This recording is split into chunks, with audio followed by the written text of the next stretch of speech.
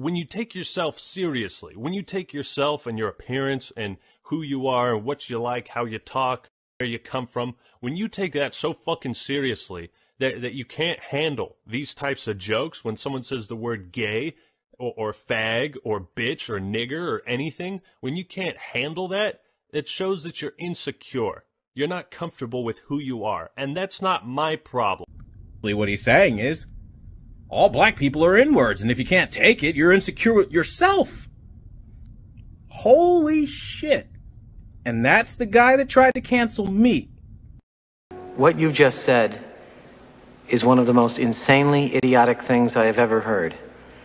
At no point in your rambling, incoherent response were you even close to anything that could be considered a rational thought.